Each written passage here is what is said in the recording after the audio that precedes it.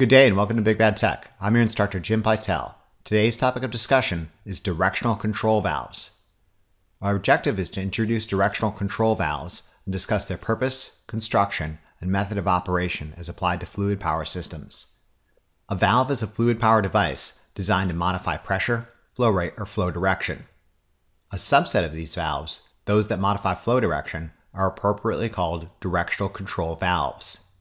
Directional control valves are designed to stop, start, and change direction of flow in a fluid power circuit. Which position a directional control valve assumes ultimately influences the actuation direction of a fluid power actuator. Directional control valves are best introduced using a progressive examination of the schematic symbols that make them up. We'll start out slow and increase the speed intensity as we go along. First, valves are ordinarily drawn schematically as boxes, where each box is an independent position the valve can assume. Each valve position performs a particular function. Since this schematic symbol has two boxes, this valve is a two-position valve. Ports or ways are the entry and exit points to a valve. This is a two-position, two-way valve. Different manufacturers and applications might use different labels. However, we'll just call these ports 1 and 2. Internal to the position boxes, directional control valves use a range of symbols to represent selectively connected or disconnected ports. Arrows from one port to another means an open passageway is established between the two ports and fluid can flow. Unidirectional arrows mean flow is intended to be unidirectional, whereas bidirectional arrows mean flow can be bidirectional. A dead end T means that port is not connected and no fluid can flow. Other symbols internal to the position boxes, like check valves and restrictions, exist. However, let's limit this introductory analysis to simply unidirectional and bidirectional arrows implying connection and dead-end T's implying no connection. Once we examine the cutaway of a directional control valve, I'll come back and explain how check valves and flow control valves internal to a position box work. As previously discussed, each valve position performs a specific function. This position closes the path from 1 to 2 and fluid cannot flow. This position opens a bidirectional path from 1 to 2 through which fluid can flow. Shifting a valve from position to position is the act of moving internal components, like poppets, sliding plates, or spools, to selectively connect or disconnect ports via the internal passageways machined into the valve body. Repositioning the movable components is known as the act of actuating the valve. Actuation methods include, but are not limited to, manual levers, foot pedals, push buttons, mechanical linkages, thermostats, electrical solenoids, pressure pilot, or a combination of these methods, like a solenoid-initiated, pilot-actuated valve, as is commonly illustrated for poppet-style solenoid-operated directional control valves. I know this barrage of actuation methods and symbols may have hit you like a swarm of Africanized bees, but I find it helpful to divide these into two general families: manual and automatic. Manual methods like levers, pedals, and buttons all require a human operator to physically move the valve and the internal components into a new position. Automatic methods like mechanical linkages, thermostats, pressure pilots, and electrical solenoids don't necessarily require a human operator to physically move the valve into a new position, but do so automatically. I'll further simplify your task by winnowing down this swarm into a much more manageable load. Most of the content in this playlist uses manual levers and electrical solenoids. If you can remember just these two actuation methods, you'll do just fine. A manual lever-operated valve requires an operator to physically push or pull the valve into a new position. A solenoid-operated valve uses an electrical solenoid, a type of linear electrical actuator, to physically push or pull the valve into a new position. We'll deal with some of the electrical characteristics of solenoid-operated valves in later lectures. This particular valve is actuated by an electrical solenoid. The act of actuating a valve to a new position implies the valve had an initial deactivated position to begin with. Valves use return springs that either offset or center a valve to an initial deactivated position. This example valve is spring offset into the normally closed position such that the valve does not ordinarily conduct fluid. the electrical solenoid must be energized to push the valve into the open position for fluid to flow. The full description of this directional control valve is a two-position, two-way, solenoid-actuated, spring-offset, normally closed directional control valve. Such a valve can be used to turn on or off or isolate sections of a larger fluid power system. In the absence of an electrical pilot signal, fluid flow is blocked. In the presence of an electrical pilot signal, fluid can flow. Consider a subtle modification of this valve and see if you can put your newfound knowledge of directional control valves to the test. By all means, pause the lecture and see if you can determine the number of positions, the number of ways, the actuation method, and deactivated state of this directional control valve. This directional control valve is almost identical to our first example, with one major exception. It is also a two-position, two-way, solenoid-actuated directional control valve. However, it is spring offset into a normally open position. The behavior of this valve is fundamentally different than our first example. In the absence of an electrical pilot signal, fluid can flow. In the presence of an electrical pilot signal, fluid flow is blocked. Let a comparison of these two valves in a sample hydraulic circuit demonstrate that a misreading of the schematic symbol can have dire consequences. Consider these two directional control valves in a portion of a hydraulic circuit making use of an accumulator, a type of hydraulic energy storage device. I know we haven't discussed accumulators yet, but you can think of them as the hydraulic equivalent of a battery. Accumulators store pressurized fluid for the purposes of maintaining system pressure, absorbing shocks, compensating for thermal expansion and contraction, developing fluid flow, and controlling noise. Accumulators can be a source of hazardous stored hydraulic energy, even when the pump is de-energized. Note the directional control valve on the right, in its deactivated state, is spring offset to the open position. When the solenoid is de-energized, this directional control valve would dump the accumulator to tank. It only keeps the accumulator from bleeding down in its activated or opposite state. This type of directional control valve might be suitable for an application that removes the hazardous stored energy in the accumulator when the solenoid is depowered. In contrast, the directional control valve on the left, in its deactivated state, is spring offset to the closed position. When the solenoid is de-energized, the directional control valve keeps the accumulator from bleeding down, maintaining the stored energy. This one only dumps the accumulator to tank in its activated or opposite state.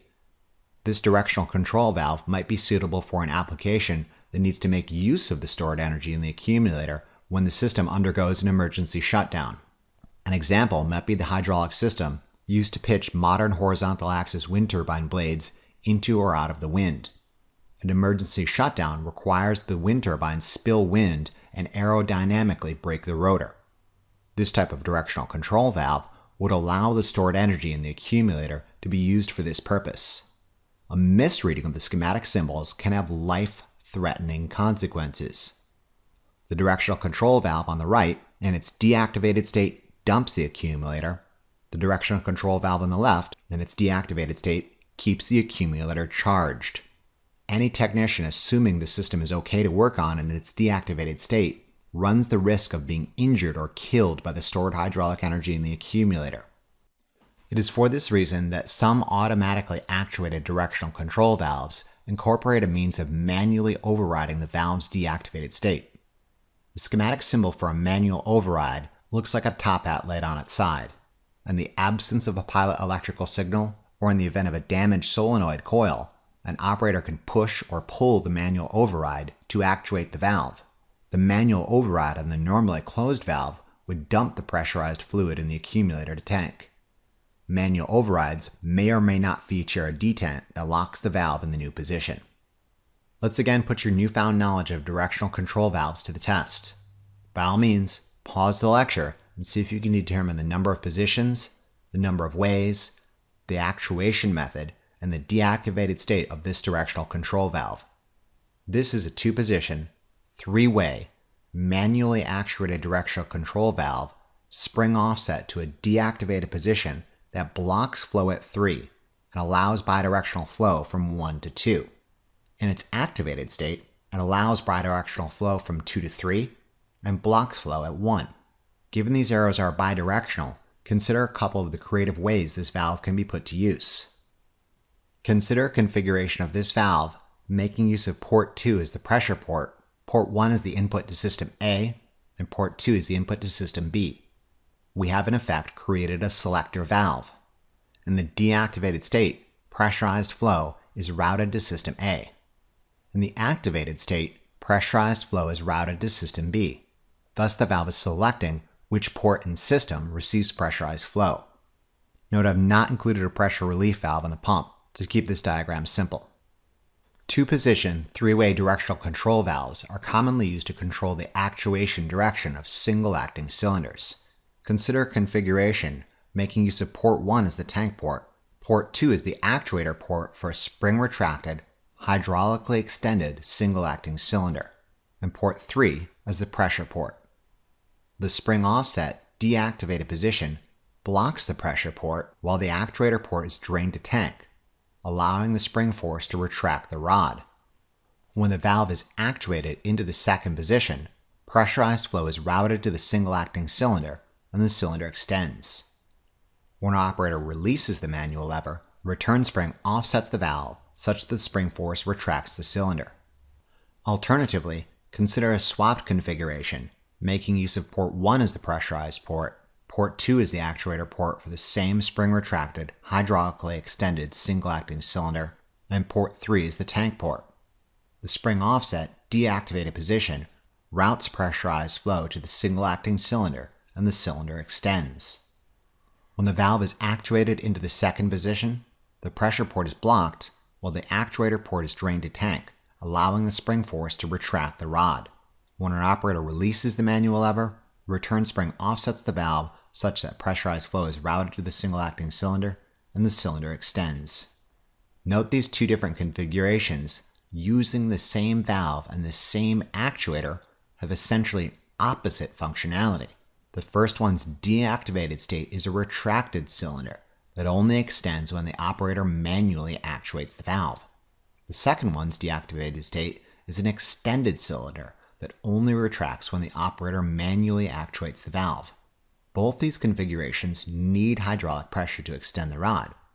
However, their initial deactivated state is opposite because the valve has been configured differently. Since both these applications require hydraulic pressure to extend the cylinder, this really wouldn't be my actuator of choice for fail-safe braking applications. A loss of hydraulic pressure for either of these systems would not extend the cylinder and apply the brakes. For this reason, consider yet another type of two-position, three-way directional control valve, controlling a spring-extended, hydraulically retracted single-acting cylinder. In the absence of an electrical signal, this particular two-position, three-way solenoid-actuated directional control valve dumps the rod end of the spring-extended, hydraulically retracted single-acting cylinder to tank, and the spring keeps the rod extended, thus applying the brake. In the presence of an electrical signal, the directional control valve shifts to the second position, which allows pressurized flow to enter the rod end and retract the cylinder, thereby removing the brake. This system therefore requires both hydraulic pressure and the electrical signal to remove the brakes. All systems must be operational for the brake to be removed. When the electrical signal is lost, the spring offset valve applies the brakes. Even if the electrical signal is present, the loss of hydraulic pressure sees the extension spring apply the brakes. We'll examine fail-safe braking applications in later lectures. Note for certain valve applications, not all ports are necessary. Purposely plugged or blocked ports are represented schematically as X's. In this configuration, this two-position, three-way solenoid-actuated directional control valve has essentially been repurposed into a two-position, two-way solenoid-actuated directional control valve spring offset into the normally closed position.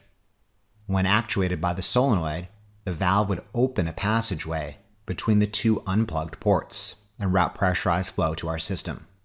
Here's yet another specimen from the directional control valve zoo for you to identify. By all means, pause the lecture and see if you can determine the number of positions, the number of ways, the actuation method, and the deactivated state of this directional control valve. This is a two-position, four-way, manually actuated directional control valve spring offset into something called the cross-connect position, for obvious reasons. The cross-connection routes P to B and A is routed to T. The other position is called a straight-through connection, again for obvious reasons. If an operator manually shifted the valve to the straight-through position, P is routed to A and B is routed to T. These type of valves are commonly employed to influence the position of a double-acting hydraulic cylinder. Customarily, the A port of a valve is routed to the cap end of a cylinder, although this isn't always the case. In this application, the spring offset cross-connect position keeps the cylinder retracted by routing pressurized flow to the rod end and dumping the cap end to tank. When manually actuated into the straight-through position, the cylinder extends.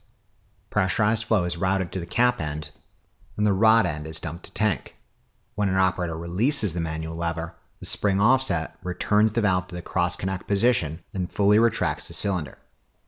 Note this particular two-position, four-way directional control valve only offers full extension and full retraction. There's no way the hydraulic cylinder can be paused mid-extension or retraction. We'll discuss other valve configurations in a moment that allow the cylinder to be stopped in mid-stroke and maintain the position, or allow it to be manually repositioned. Note that spring offsets aren't the only way directional control valves use to position and reposition the valve. Consider something known as a detent. Detents behave radically different than return springs. It's probably a good idea to compare and contrast the two. Note that the previous spring offset valve only asserted the straight-through position when the operator was in the act of actively pushing on the manual lever. Otherwise, the spring offset takes over and asserts the cross-connect position. Detents, in contrast, are kind of like mechanical latches that once a valve has been pushed into one position, it remains in that position until the valve is actuated again into the other position. Detents can therefore be used to continually assert one position. Detents are schematically represented as kind of a bar with a notch. The notch holds the valve in the new asserted state until the valve is pushed into the new position. Detents are commonly used to assist operators using manually actuated valves. The classic example being a log splitter. An operator places a log in the splitter, pushes the manual lever to place the detented valve in the straight-through position, and the cylinder extends. The operator can now take their hands off the manual lever and reposition the log or do other things while the detent keeps the valve in the straight-through position. Only when an operator moves the valve back into the cross-connect position does the cylinder retract. Alternatively, slightly more sophisticated automatic detents release the spool to the original position when pressure reaches a predetermined amount. The pressure at which this occurs is sometimes known as kick-out, and it can be fixed or variable depending upon the application. As applied to the log splitter example, an operator would place the log in the splitter, actuate the manual lever to place the detented valve into the straight-through position. The operator can now take their hands off the manual lever and reposition the log or do other things while the detent keeps the valve in the straight-through position. When the cylinder reaches the limits of travel, pressure rises to the kick-out, and the automatic detent releases the valve to the cross-connect position and the cylinder retracts without the necessity of reactuating the manual lever. Solenoid-operated valves can also be detented. Consider a two-position, four-way, double solenoid actuated valve with a detent. Notice no return spring offsets this valve into a particular deactivated state, and the use of not one, but two solenoids. In this configuration, solenoid A pushes the valve into the straight-through position, and the detent just keeps it there. Even if solenoid A is de-energized, the valve remains in the straight-through position. In contrast, solenoid B pushes the valve into the cross-connect position, and the detent just keeps it there. Even if solenoid B is de-energized, the valve remains in the cross-connect position. Applications for this type of detented valve include clamping a lifted object. If electrical power is lost, the detented valve ensures the object remains clamped and doesn't drop to the floor and shatter into a million sharp pieces. Given the loss of electrical power would not return this valve to a predetermined deactivated state, but rather mechanically maintain the last randomly asserted state, safety considerations must be taken into account when servicing this system. Here's yet another specimen from the directional control valve zoo for you to identify. By all means, pause the lecture and see if you can determine the number of positions, the number of ways, the actuation method, and the deactivated state of this directional control valve. This particular valve is a 3-position, 4-way, spring-centered, manually actuated directional control valve. 2 opposing springs serve to center rather than offset this 3-position valve into what is known as a closed center position, just one of the many commonly available center positions. The closed center serves to disconnect all passages from one another. An operator can use the manual lever to actuate the valve into the straight-through position or actuate it into the cross-connect position. As previously, the double-acting cylinder cap end is routed to actuator port A and the rod end routed to actuator port B. This directional control valve can influence the actuation direction of a double-acting cylinder. If an operator moved the valve into the straight-through position, pressurized flow would be routed to the cap end of the cylinder, the rod end would dump to tank, and the cylinder would extend. If an operator released the lever, the opposing return springs would center the valve in the closed position. If an operator moved the valve to the cross-connect position, pressurized flow would be routed to the rod end of the cylinder, the cap end would be dumped to tank, and the cylinder would retract. Again, if an operator released the manual lever, the opposing return springs would center the valve in the closed center position. Note, in contrast to our earlier 2-position 4-way valve, an operator can now stop the cylinder in mid-stroke using the closed center position. Given the closed center position disconnects all ports from one another, consider how this affects the system from 2 vantage points. 1 from the perspective of actuator ports A and B, and 2 from the perspective of the P and T ports. From the perspective of the actuator ports A and B, the closed center position blocks flow to and from both the cap and rod end. Given liquid is to be considered incompressible, this means a closed center effectively locks the position of the actuator, even if the cylinder is in mid-stroke. This could be used to park an object or otherwise maintain position. In a perfect world, one could indefinitely hold this position regardless of applied load. However, in the real world, anticipate a bit of drift due to leakage between the movable internal components. For this reason, other supplementary components are often used to maintain position rather than relying on the spool internal to a directional control valve to do so. We'll discuss these applications in later lectures. For now, let's just say that the actuator is locked in the closed center position. From the perspective of the P and T ports, the closed center position is also viewed as a blocked port by the pump. And if the stupid pump keeps pumping and pumping, the pressure relief valve actuates and dumps flow bound for nowhere to tank. The relief valve essentially wastes energy that the pump and prime mover went to the trouble of converting to fluid power.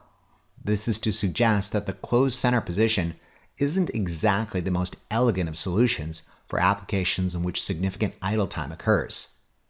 Additionally, note the limits of travel. When the cylinder is fully extended, flow has no place to go.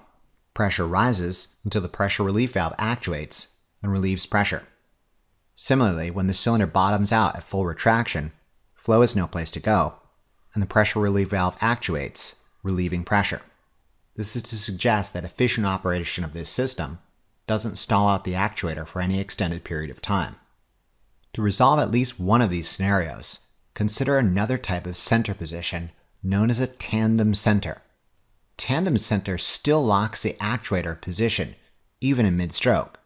However, the pressure relief valve is not actuated since the P port is not blocked, but rather routed to T.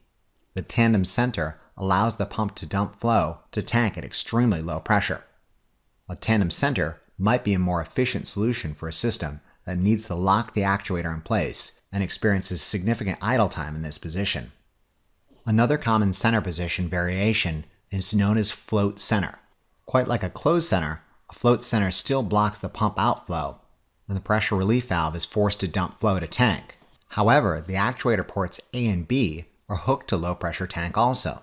This low pressure connection allows the actuator to not maintain position, but rather float freely, hence the name.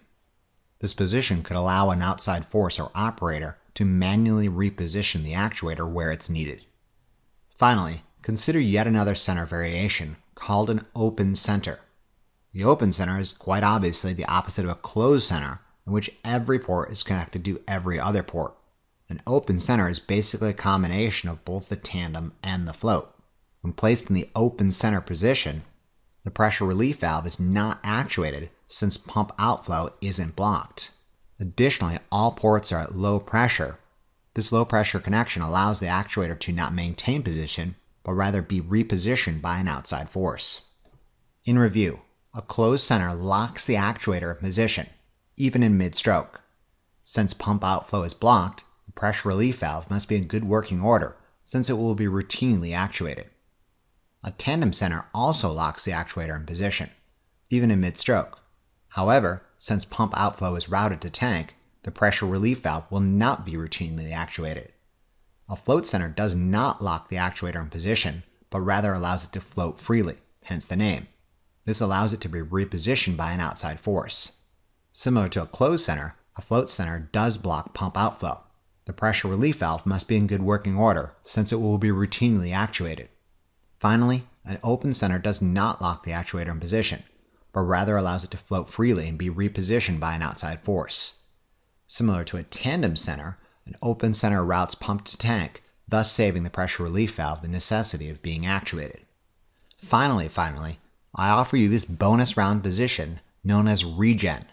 Not necessarily a center position, but rather a position of interest we'll examine in later lectures. Note the regen position routes pressurized flow to both actuator ports, A and B. Pause to consider the mind-blowing ramifications of such a connection. Would a double-acting cylinder with both cap and rod end at the same pressure extend, retract, float freely, or hold position? If you know how a double-acting cylinder works, and you have a passing familiarity with Pascal's law, you know the answer. All you have to do is think about it. If you're struggling with the answer, allow me to throw you this bone. Equal pressure, different area. Aha! We will return to this extremely cool application in later lectures, and until then, I expect you to remain in a state of cat-like readiness. I could continue to feed you more and more exceedingly difficult and confusing examples of directional control valve configurations, but it would serve no purpose since 1, by now I hope you're getting the picture, and 2, most likely the ones we discussed are the most common configurations you'll run across. Sure, there are others and truly unique configurations, but they're all variations on a common theme. Positions, ways, actuation method, which deactivated position is asserted by return springs offsetting or centering the valve, and whether or not the valve has any modifiers like manual overrides or detents. Let's call it good for now, and continue on with the remaining contents of this lecture. If I employ odd configurations of directional control valves in later lectures, I'll try to take the time and point out the oddities. Absent our entire discussion is an examination of the components, the valve body, internal passages, spools, poppets, springs, and seals that actually make all this stopping, starting, and changing direction of fluid flow possible. Sure, we've examined some schematic symbols, but we've yet to look inside a directional control valve and see how it functions. Let's do this quickly before I cut you loose. Note, I'll need you to don both 3D and X-ray goggles, for we are about to explore the cutaway view of a directional control valve. Keep in mind the diagrams I am about to use are the simplest of simplifications, but they get the point across quite nicely. Our example cutaway view is the internal workings of a 3-position, 4-way, manually actuated, closed-center directional control valve with both a straight-through and cross-connect position employing a movable component known as a spool. A spool is cylindrical in nature with raised lands and lowered valleys. The main internal passageway machined into the valve body is also cylindrical in nature, similar to the barrel of a hydraulic cylinder. Inside the barrel resides the spool, also cylindrical in nature, machined such that there exists a tiny amount of clearance between it and the barrel. The spool and barrel do not make physical contact, but rather the spool rides on a thin layer of lubricating fluid. The lubricating layer between the spool and barrel also serves to seal the passageways. Sometimes dynamic seals like O-rings on the spool can be used to ensure that leakage is kept to a minimum. The raised lands prohibit connection, and the lowered valleys allow connection. As the spool slides the length of the barrel, the lands selectively block passages, at the same time the valleys selectively open others. The position of the spool, as dictated by the actuation method, therefore determines the position of the valve. Schematically, the closed center blocks all ports. The straight-through position routes P to A and B to T, and the cross-connect position routes P to B and A to T. As we'll learn, our cutaway diagram does the same. The cutaway view shows that the spring-centered spool blocks any connection between any ports P, T, A, or B when the manual lever is not actuated. When the spool is moved into the straight-through position by the manual lever, the valleys connect P to A and B to T. At the same time, the lands block P to B and A to T. In contrast, when the spool is pushed into the cross-connect position by the manual lever, the valleys connect P to B and A to T. At the same time, the lands block P to A and B to T. Our cutaway diagram therefore serves the same function as our schematic symbol. Here's all three positions simultaneously. Other configurations like tandem, float, or open center would require either different internal passageways, different spools, or both. I'll not go into these details since I'm hoping this simple example gets the point across quite nicely.